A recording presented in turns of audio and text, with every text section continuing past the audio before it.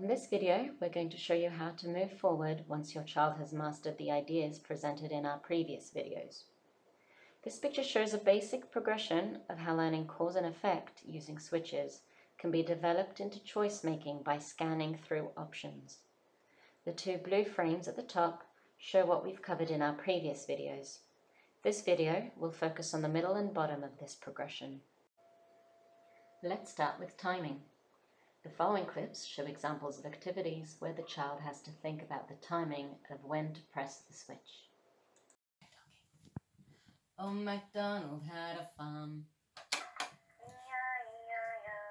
and on that farm he had a cow, with moo moo here and a moo moo there. That's not my squirrel. Its paws are too rough.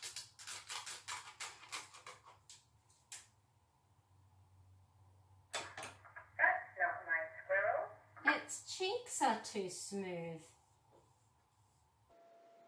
Next, we need to think about timing and position.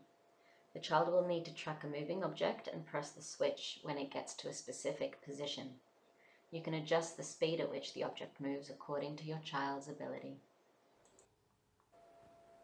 In this game, the girl is trying to press the switch when the clown is in the middle of the circle. If she presses at the right time, he gets a pie thrown at him. If she presses it at the wrong time, nothing happens. The same idea applies to the next game, where she needs to time the penguin's jump according to what else is happening on the screen.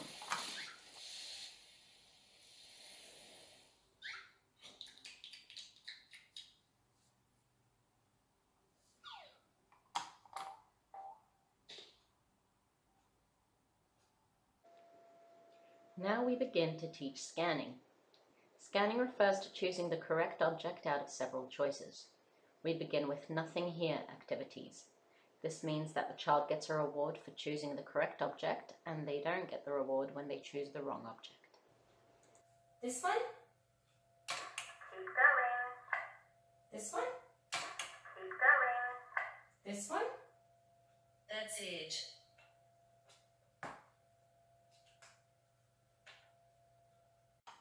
Nothing here. Nothing here. A racing car.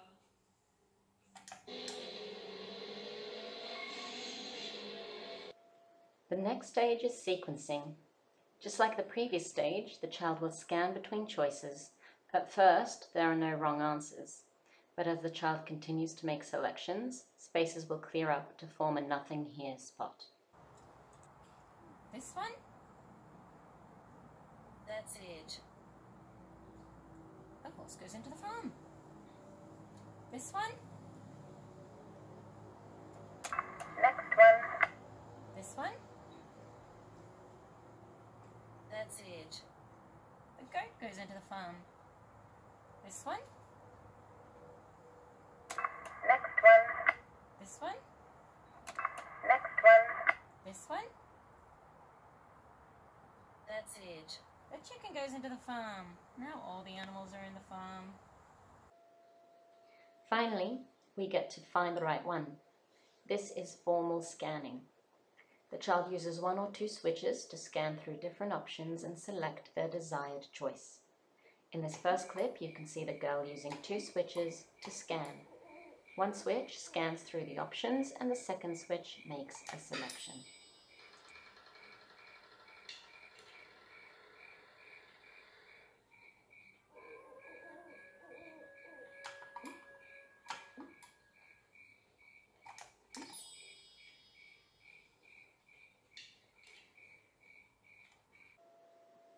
In this final clip, you can see a single switch being used to scan a high-tech speech-generating device.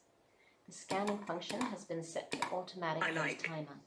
The buttons will light up one by one, and the switch is used to make a selection. This can also be done with two switches, one scanning and one selecting. I like ice cream.